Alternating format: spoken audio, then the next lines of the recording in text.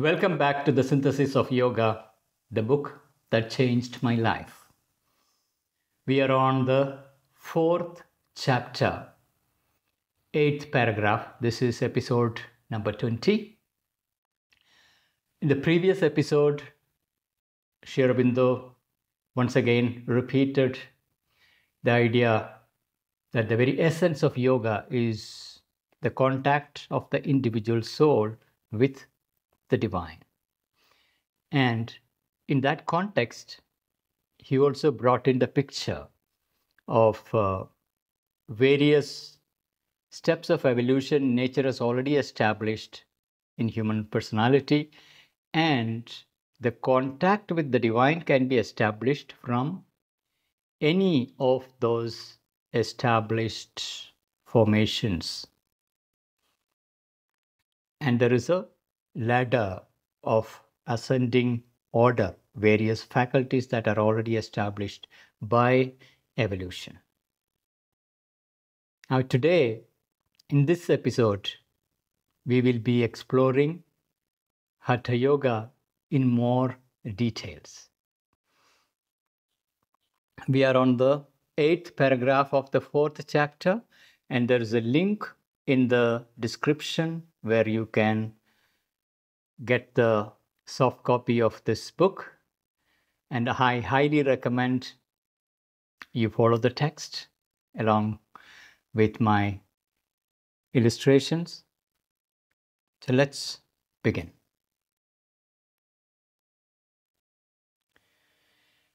Hathayoga aims at the conquest of the life and the body, whose combination in the food sheath and the vital vehicle constitutes, as we have seen, the gross body, and whose equilibrium is the foundation of all nature's workings in the human being. So he's bringing back that notion of the sthula sharira, the gross body, where there are two layers meeting, the food sheath and the vital vehicle. And equilibrium between the two is the foundation upon which the rest of our personality and our inner growth, our spiritual growth, everything is built upon this equilibrium of the material body and the life energy coming together, the annamaya, prāṇāyāma kosha coming together. So Hatha Yogins looks at the conquest of the body and uses this frame as the starting point for the contact with the divine and conquer the higher realms of possibility. So Hatha Yoga aims at the conquest of the life and the body, whose combination in the food sheath and the vital vehicle constitutes, as we have seen, the gross body, and whose equilibrium is the foundation of all nature's workings in the human being. The equilibrium established by nature is sufficient for the normal egoistic life. It is insufficient for the purposes of the Hatha Yogin. So there is a working equilibrium that is well established for a normal life of regular survival and living a normal routine life. So we have a limited set of energy that is just enough to run the normal life. That is not sufficient for a Hatha Yogic approach where you have to intensify the energy and contact the divine consciousness from the body, through the body. So the established equilibrium is highly insufficient for that purpose. So let me read again. The equilibrium established by nature is sufficient for the normal egoistic life. Egoistic life is a life that is centered around I, me, and myself and my needs. Central reference for the ego is oneself and its conservation, its preservation. And particularly when it comes to bodily life, there is a conservative inertia, and ego holds it together. And the equilibrium is just serving that holding of the egoistic life. So is sufficient for the normal egoistic life. It is insufficient for the purpose of the Hathayoga. For it is calculated on the amount of vital or dynamic force necessary to drive the physical engine during the normal span of human life and to perform more or less adequately the various workings demanded of it by the individual life inhabiting this frame and the world environment by which it is conditioned. So this equilibrium that is established is, on one hand, it is conditioned by the environment in which it is living. On the other hand, the expected function it is meant to serve. For it is calculated on the amount of vital or dynamic force necessary to drive the physical engine. Interesting usage, physical engine. Our material body with its life energy functions more or less mechanically, like a machine, like an engine. Even our heart is pumping blood like an engine. So the amount of vital or dynamic force necessary to drive the physical engine during the normal span of human life. We have roughly, say, 100 years of lifespan. How to sustain life? So we have come with that equilibrium necessary for this lifespan, and that's how it is calculated. The nature's engineering calculated the balance of matter and life energy working together as a bundle for a lifespan of 100 years and the normal functions it will serve. This is how this engine of action, the material frame, has been designed by nature. For it is calculated on the amount of vital or dynamic force necessary to drive the physical engine during the normal span of human life and to perform more or less adequately, not even necessary to function in its excellence, adequately. Most people don't even realize their creative potential, even for a normal life, lives in a suboptimal level, just in an adequate way to manage, perform more or less adequately the various workings demanded of it. There are all kinds of life contexts where the body has to function demanding challenges, whether it is the sudden need to run, body need to have that surplus energy, or climb or sit for long hours to do some particular work or repeat certain activities continuously for hours and hours and hours. It is just enough to manage the normal life activities, whether it is cooking, running your regular business activities, doing your farming, all kinds of regular activities. This is good enough. So perform more or less adequately the various workings demanded of it by the individual life inhabiting this frame.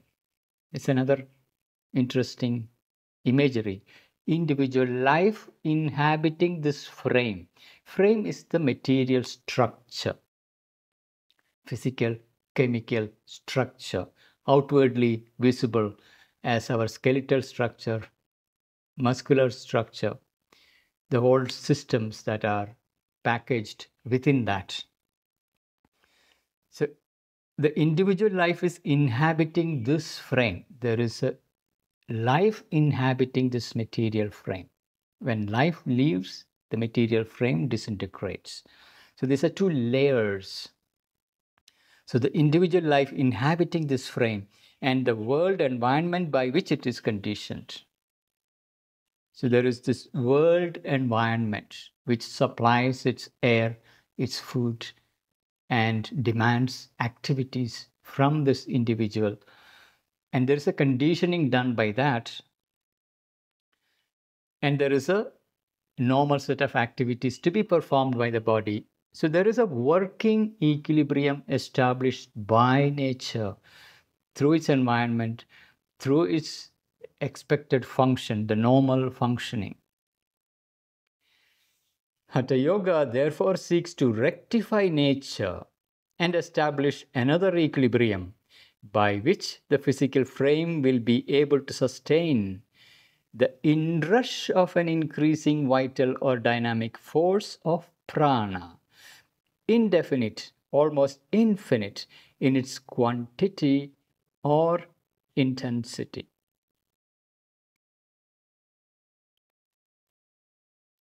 Here, this is almost like technology. So there is electricity in nature. There is a natural electricity flowing through matter, the material world. That's natural.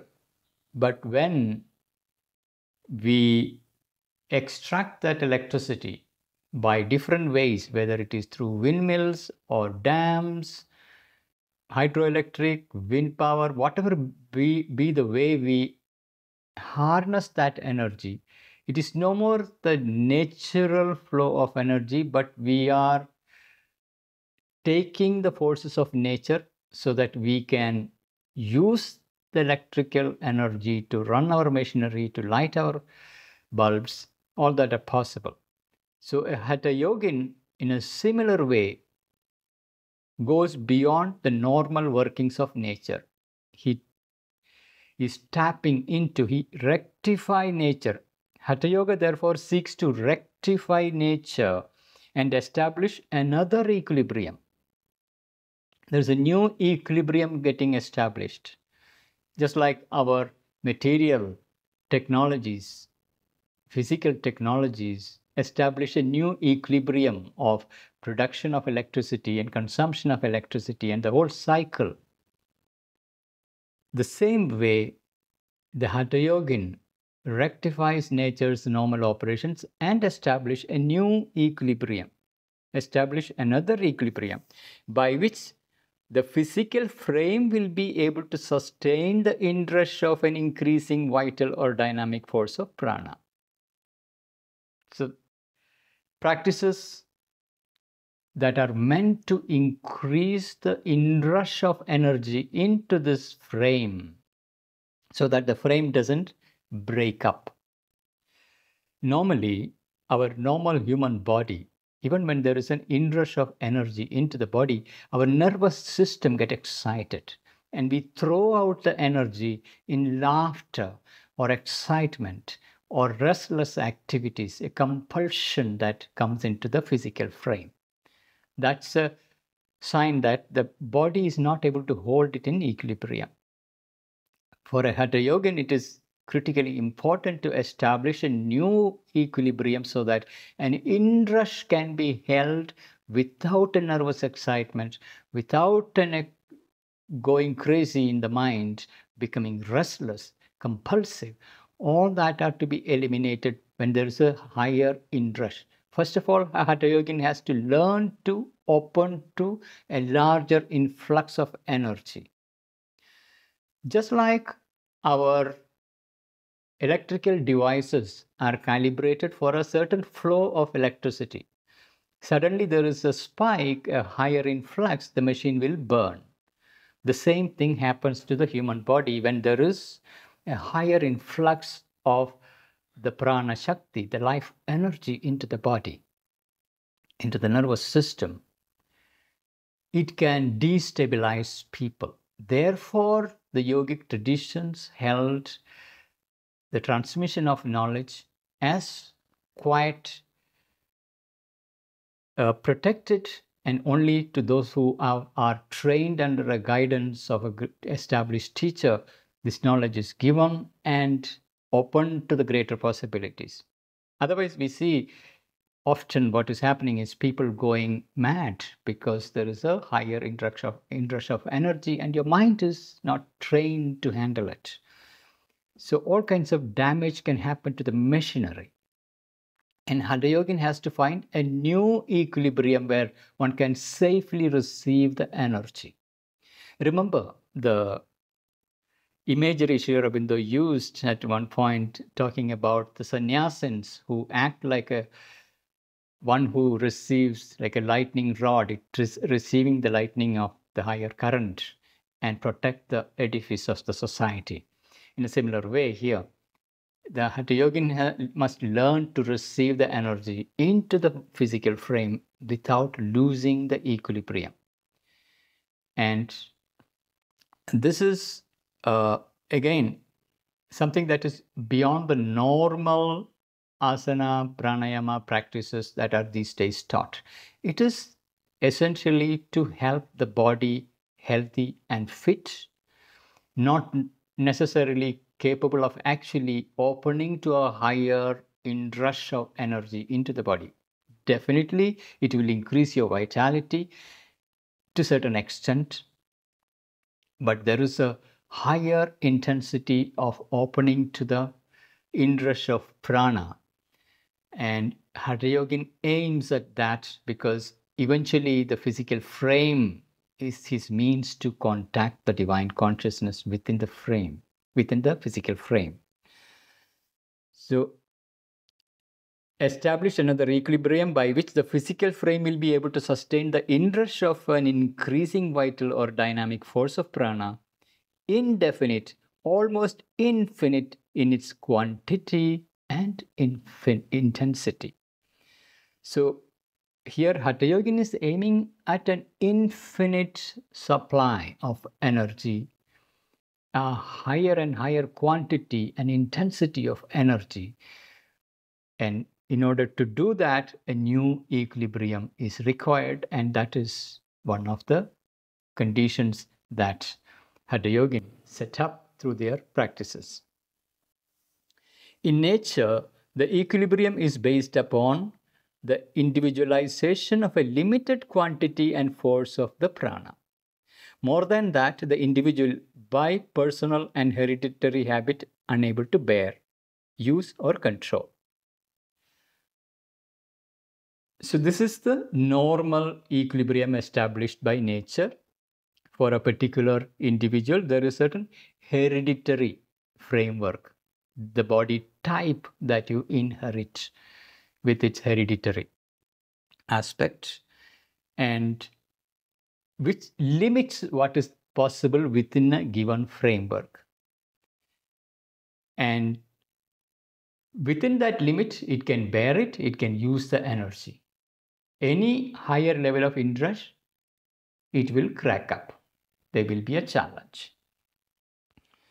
So in nature, the equilibrium is based on the individualization of a limited quantity of quantity and force of prana. So there is a individualization of a limited quantity and force of the prana. More than that, the individual is by personal and hereditary habit. Again, it is a habit. There is even hereditary is a habit. And then there is a personal habit. These habits can be dissolved and one can open up. But there exists a habit, first of all, an inherited habit, and then through personal lifestyle, you create certain habits, and there is a limited energy that you get used to. And that is what is possible within the current configuration, current equilibrium. And that is all what it can bear, use, or control. In Hatha Yoga, the equilibrium opens a door to the universalization of the individual vitality by admitting into the body, containing, using, and controlling a much less fixed and limited action of the universal energy. So this energy is universal. Just like electricity is existing in the universe, everywhere. But within a human body, there is a limited current that is flowing. But Hatha Yoga aims at opening this limitation of the individual's small body and its limited current and open to the universal energy and universalize it so that you have an infinite supply and higher current and intensity available. It is pure technology, yogic technology of harnessing energy in the body, through the body, because the body is a limitation and one can open that limitation, open to the universalized state where there is a higher inrush. In Hatha Yoga, the equilibrium opens a door. Equilibrium opens a door to the universalization of the individual vitality. Every individual has a limited vitality that can be opened up and made universal. To the universalization of the individual vitality by admitting into the body, containing, using, and controlling a much less fixed and limited action of the universal energy. These are higher advanced levels of Hatha Yoga, which we hardly see in these days. Today's Hatha Yoga, the asana practices, are predominantly meant for basic health and fitness. It doesn't look beyond that. So in Hatha Yoga, the equilibrium opens a door to the universalization of the individual vitality. Universalization of the individual vitality by admitting into the body, containing, using, and controlling a much less fixed and limited action of the universal energy. The chief processes of Hatha Yoga are āsana and prāṇāyāma. So when we are referring to the word Hatha Yoga or Hatha Yoga, these are two major class of practices, asanas and pranayama. I need not explain these things.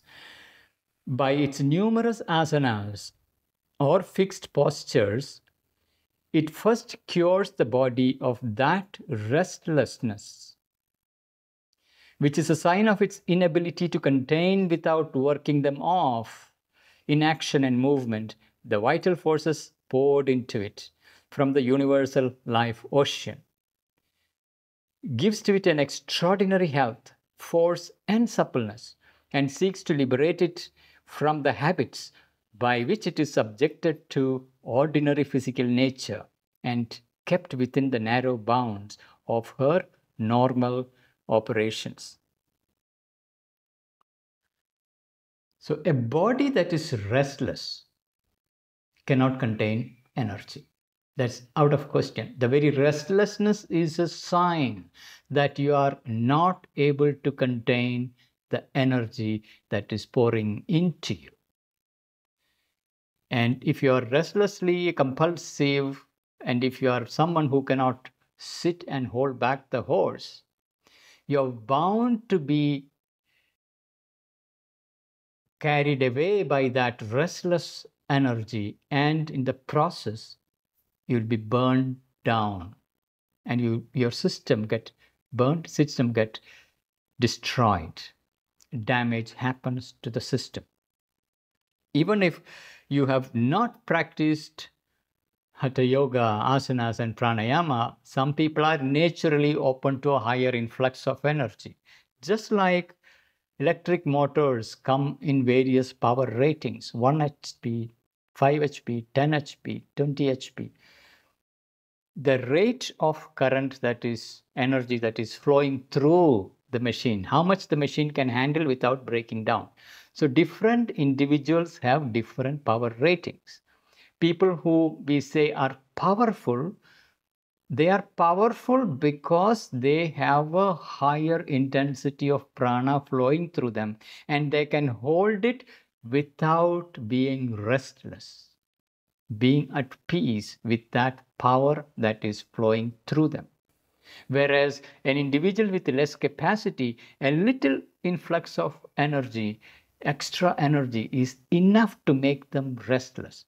So observe, is influx of energy making you restless? This is one of the things to learn here. And early practices of asana is how to make a posture and be immobile in that posture, holding the posture longer and longer without getting tired, without getting restless. Otherwise, we get into the nervous tension of having to change the posture.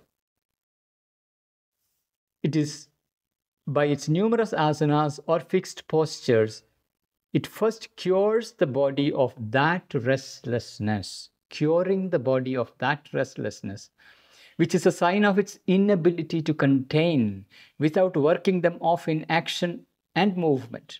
So our compulsive actions are ways of releasing the energy that is flowing in. So action and movement, the vital forces poured into it from the universal life ocean. So the life energy, the vital energy, the prana shakti, it exists like an ocean that is all around. But by habit, the body is receiving a limited influx. And by chance, if something pours in a bit more, there is a restlessness and compulsion. Or somebody who is capable of receiving a higher influx, if you have not trained your system, you become a compulsive, restless person with continuous bouts of anger and stuff like that, because there is energy that is trying to flow through you and you're not able to contain it. So energy is flowing in from the universal life ocean, gives to it an extraordinary health.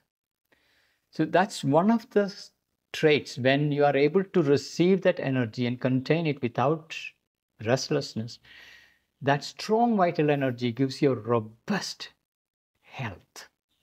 So extraordinary health. This is one of the first results people get when they do asanas and pranayama. Your health improves.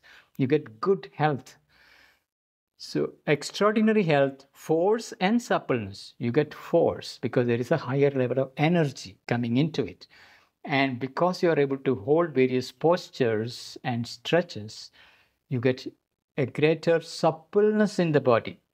So it gives to it an extraordinary health, force, and suppleness, and seeks to liberate it from the habits. On one hand, there are existing habits of compulsive movement, for example. All that needs to be overcome. And when we practice this systematically, we learn to overcome these habits.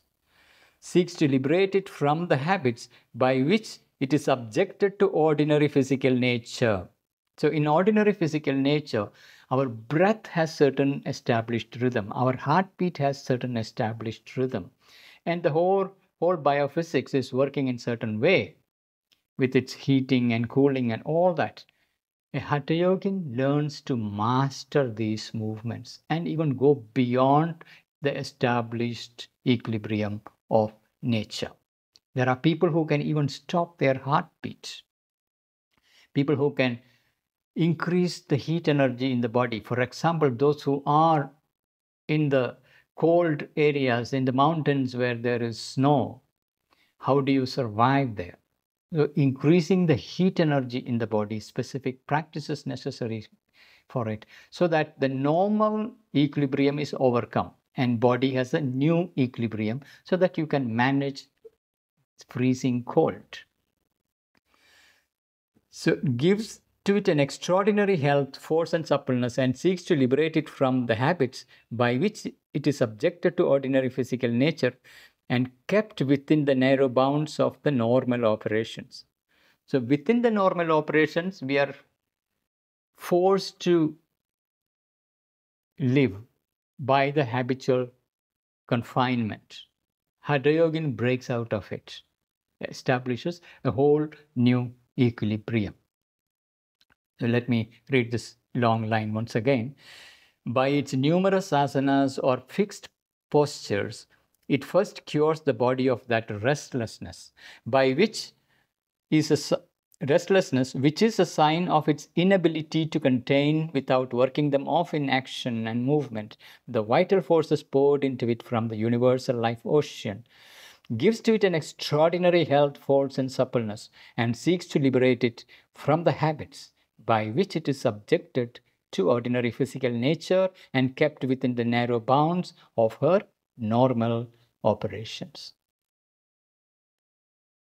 In the ancient tradition of Hatha Yoga, it has always been supposed that this conquest could be pushed so far even as to conquer to a great extent the force of gravitation.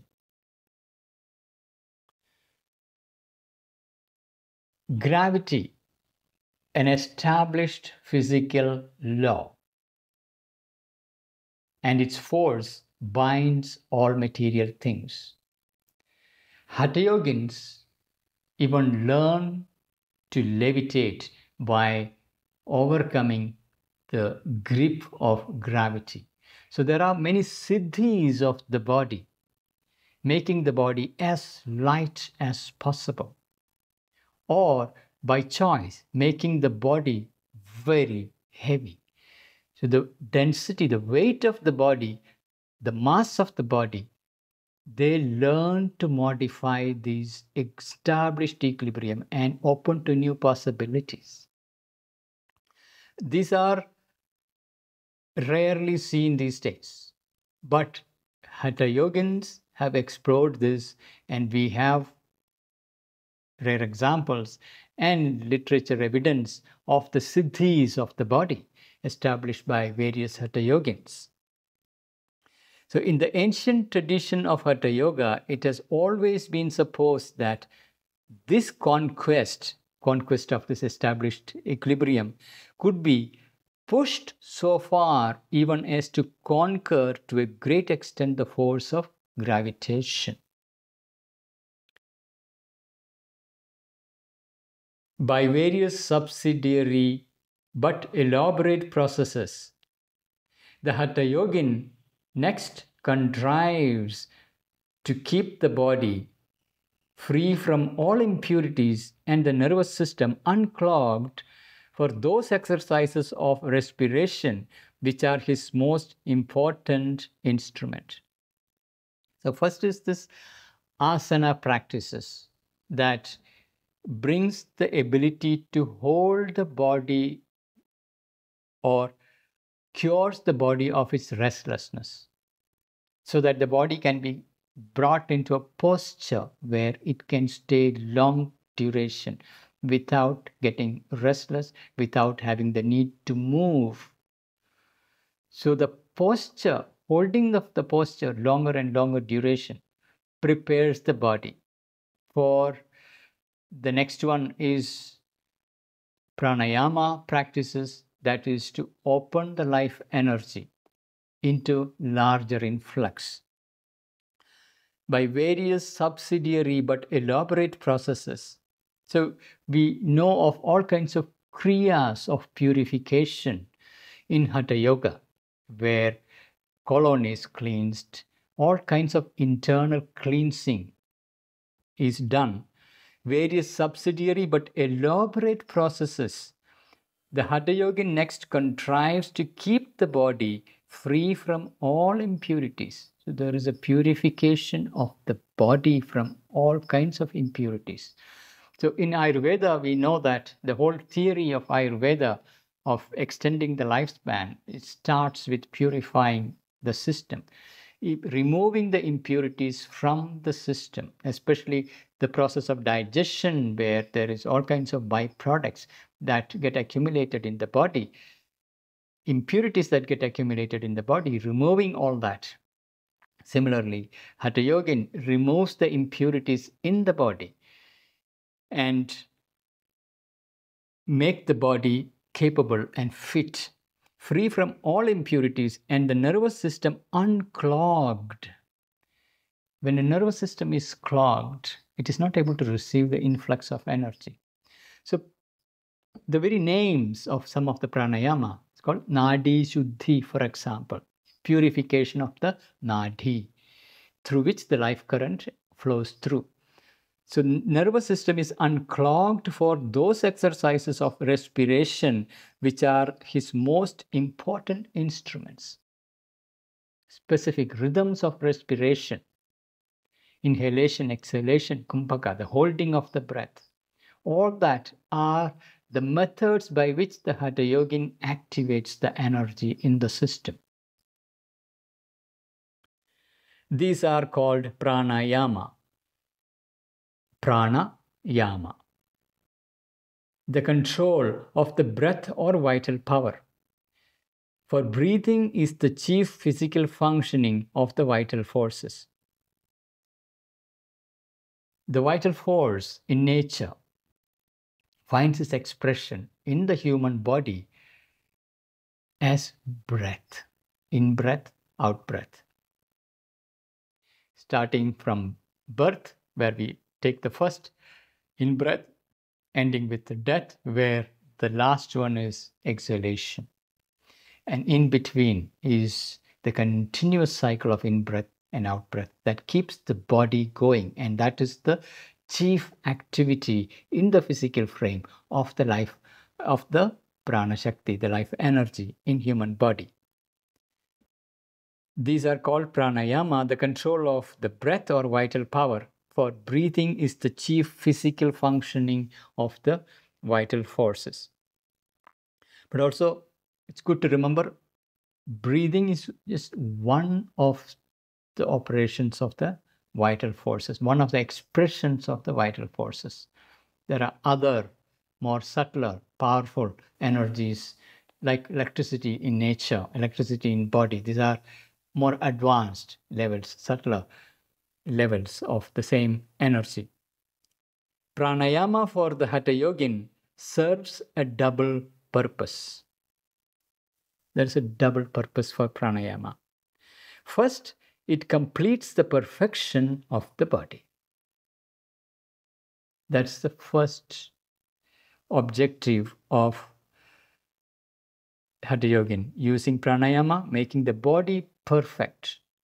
First through asanas, making it free from restlessness, and then through pranayama, making it healthy, durable, strong. So healthy, fit body is the first condition to be established. So first it completes the perfection of the body. The vitality is liberated from many of the ordinary necessary physical necessities of physical nature. Robust health, prolonged youth, often an extraordinary longevity are attained. So these are some of the outcome of that practice. So when you liberate, the vitality is liberated from many of the ordinary necessities of the physical nature. What are some of the ordinary necessities of physical nature?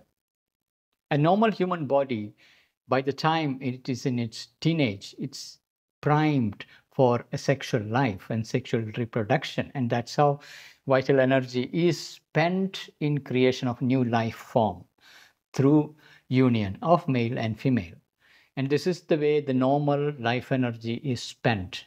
And when you take on the yogic forces, yogic practices, one thing that you do is you learn to conserve this energy so that it is uplifted into higher possibilities. And so these are, for normal man, a sexual impulse is a compulsion and necessity. They cannot go beyond it. It is a biological drive, a nature's drive. You cannot override. Most people cannot override this nature's compulsion. Or even for that matter, hunger. This cannot be held back by normal people. Whereas if you trained your body, you can hold the hunger without letting it drive you. So hunger for food, impulsion for sex, all that is the normal, ordinary operations. This can be mastered. So that is one of the first thing. The vitality is liberated from many of the ordinary necessities of physical nature. Robust health, prolonged youth, often extraordinary longevity are attained. So that's the natural outcome of this stage. The next is, on the other hand, pranayama awakens the coiled up serpent of the pranic dynamism in the vital sheath and opens to the yogin fields of consciousness, ranges of experience, abnormal faculties denied to the ordinary human life, while it puissantly intensifies such normal powers and faculties as he already possesses. The coiled up serpent energy, referred to as the Kundalini. And this is the master clue of Hatha Yoga and Tantra. It's well known in yogic traditions. There is an energy asleep right at the base of the spine. In the very physical nature, this can be awakened. And the whole practices are oriented towards awakening this energy. So the first is perfection of the body, where youthfulness, energy, longevity, all that are established. Second is this awakening of the Kundalini Shakti, so that it opens the higher fields of consciousness. The coiled up serpent of pranic dynamism, in the vital sheath. It is happening in the vital sheath, the pranamaya kosha. Remember, Sthula Sharira has these two layers. On the one hand, there is the material frame. The other hand, there is the nervous energy, the pranamaya layer. It is in that this current flows in the vital sheath and opens to the yogin fields of consciousness, ranges of experience, abnormal faculties. So this awakening of Kundalini brings a whole new range of possibilities, including abnormal faculties, faculties that are normally not accessible to the ordinary human being. So abnormal faculties denied to the ordinary human life, while it puissantly intensifies such normal powers and faculties as he already possesses. So on one hand, it opens up new fields of consciousness, new faculties. On the other hand, it makes much more powerful the existing faculties, whether it is power of thought, creativity, any of the imagination, all those powers, everything gets amplified by the awakening of the Kundalini Shakti.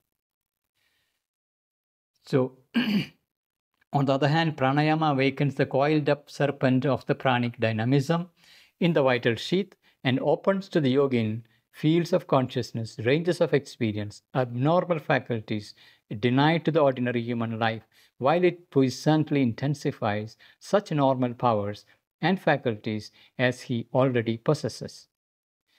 But mostly when people take up Hatha Yoga, mostly what we approach is the first level of perfection, which is the healthy body, youthfulness of the body, longevity of the body. Very few actually intensely focus on the next level, which is the awakening of the Kundalini Shakti and those higher powers. That requires a lot more concentrated effort, which most people don't put that kind of an effort. And in today's world, when everybody is busy, and particularly Hatha Yoga requires elaborate practices and long periods of practice, to which most people cannot these days put time. So therefore, most limits in the first level of perfection, which is bodily health, vitality, youthfulness, longevity. The second is the awakening of the Kundalini. These advantages can be further secured and emphasized by other subsidiary processes open to the Hatha Yoga. So there is more to it. He's just hinting that these advantages of perfection, two types of perfection, can be further secured and emphasized by other subsidiary processes open to the Hathayoga. So it's possible to extend it and emphasize it and secure it. One thing is to have it as a one-time flash of experience. Other is to secure it, to stabilize it. Unless it is stabilized, you cannot have a new equilibrium with which a new creative action in the world will not be possible if the new equilibrium is not established. For many people, what happens is when the Kundalini awakens, it is so powerful an experience, it destabilizes them. Even a little of stirring up of the energy, the electric shock that is rising up through the spine is enough to shake up, to invoke fear, anxiety, tension, all that, restlessness, all that happens. Therefore, in these practices, it's always necessary to purify first so that you're capable of holding the high current. And not just in one flash, but eventually to stabilize the current and its ascending force so that one can act in the world from the new equilibrium that is established. And Hatha Yogins need to ensure that that is secured and established. The results of Hatha Yoga are thus striking to the eye and impose easily on the vulgar or physical mind. The results of Hatha Yoga, because it is showing certain magical powers, it is very striking to the ordinary human mind because it's very visible. Stuff like stopping the heartbeat or levitation or all these things, or all this robust health and long lifespan, all that are very, very striking. So therefore, it is very, very impressive to the ordinary human mind. He's referring to the physical mind here. Physical mind is the mind that is turned towards the physical nature and bound, live within its physical frame, physical reality. And so thus the results of Hatha Yoga are thus striking to the eye and impose easily. It imposes, and it is very impressive, easily on the vulgar or physical mind, particularly when people are bringing in the powers of materialization, dematerialization, because there is a mastery over the material nature, the taking out of the ashes, or all kinds of things that many people do. These things impresses the ordinary physical mind, and it's very, very striking. The results of Hatha Yoga are thus striking to the eye and imposes easily on the vulgar or physical mind.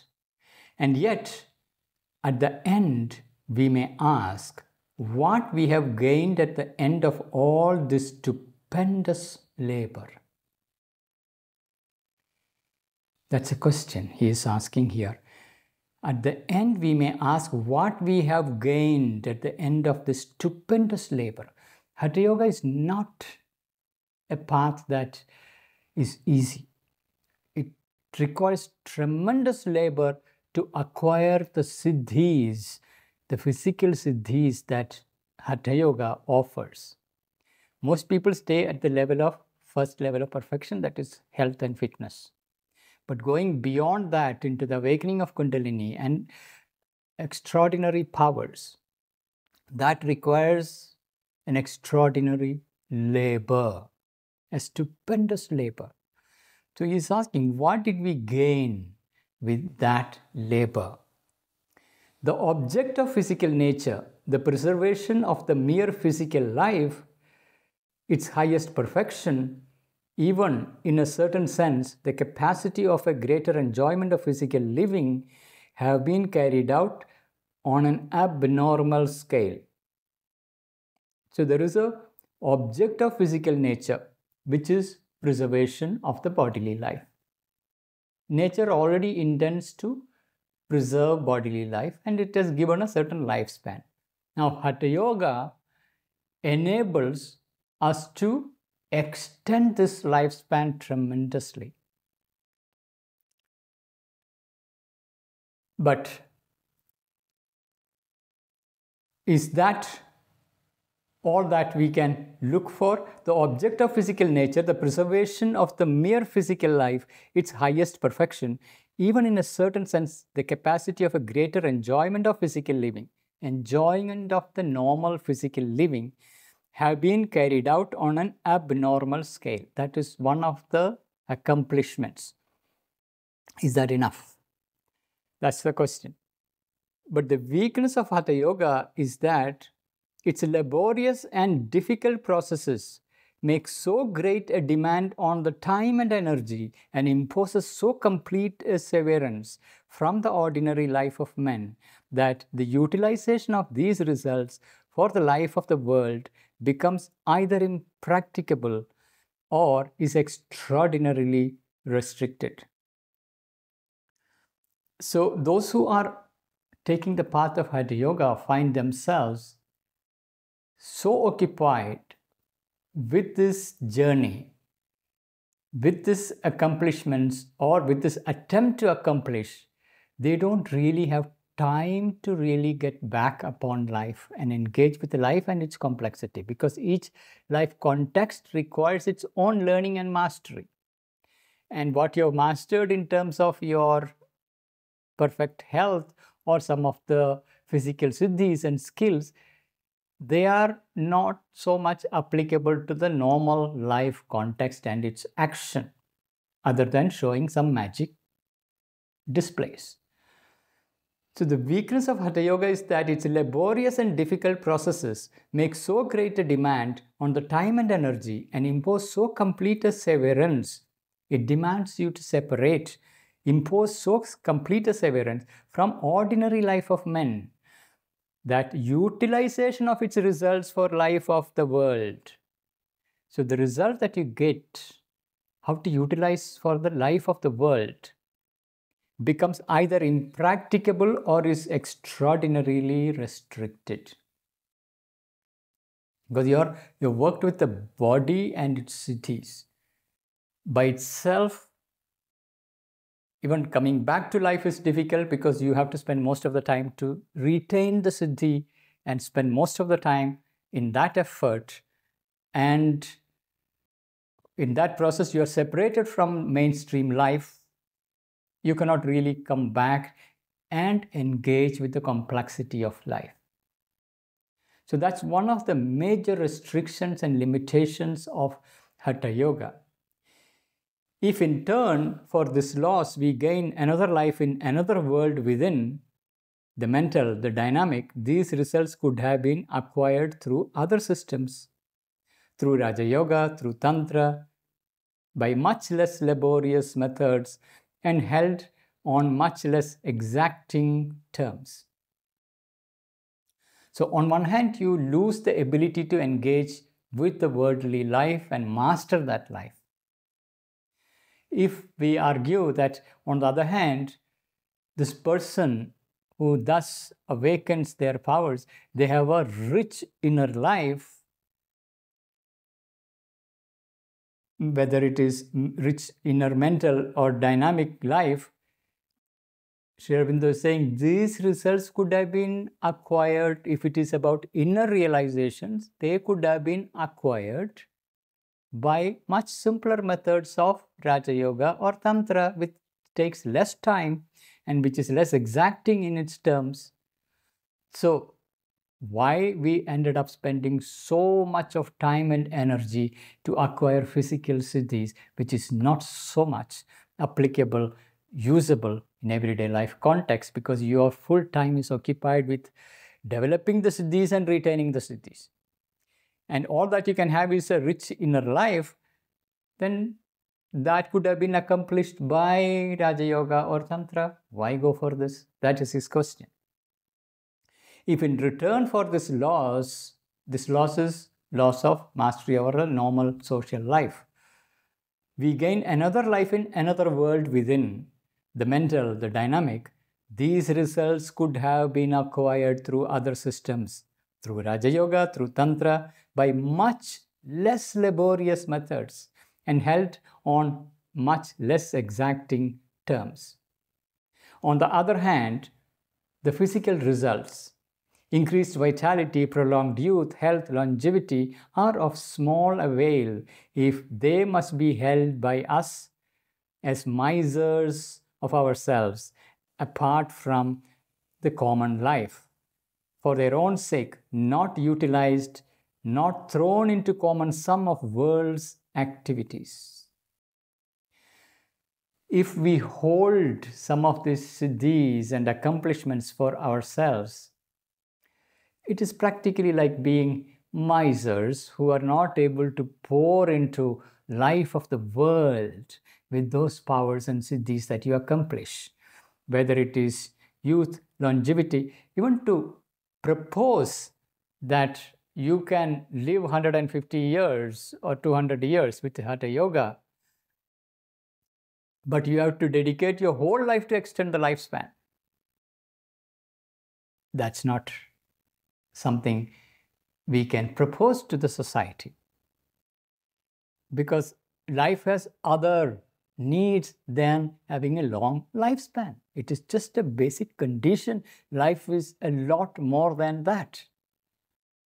So, on the other hand, the physical results, increasing vitality, prolonged youth, health, longevity, are of small avail if they must be held by us as misers of ourselves, apart from common life, for their own sake, not utilized, not thrown into common sum of world's activities.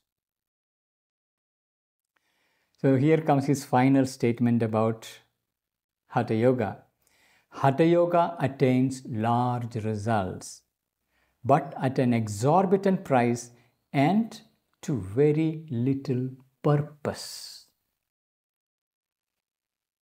It gains tremendous physical mastery, but it is of little use in terms of purpose in the world. And you have to pay an exorbitant price of your whole life focusing on these processes, kriyas, efforts, asanas, prāṇāyāmas, postures, all that to hold the siddhi. Because if you stop your practices, the siddhis fade away. So you need to retain them. So your time goes into that. So therefore, the very purpose for collective life, it is of very little use. Even the accomplishments are incredible. Hatha Yoga attains large results, but at an extraordinary price and to very little purpose. So that's the challenge with Hatha Yoga. But we need to remember one thing. The pure Hatha Yogins are not found these days. Largely what we see is a mixture of practices of some asanas, some pranayama, some meditation, some mix of Raja Yoga, all that for a normal, healthy life. It is very rarely we find people who take this up for a deeper journey, purely from a Hatha Yogic angle, to develop the physical longevity, extraordinary longevity, or the siddhis. That is very rare, hardly found, and there is a valid reason for it. So Hatha Yoga attains large results, but at an exorbitant price and to very little purpose. Very striking sentence, very striking conclusion. So with that, let's end today's episode. Thank you for your time. Please subscribe and keep in touch. See you in the next episode.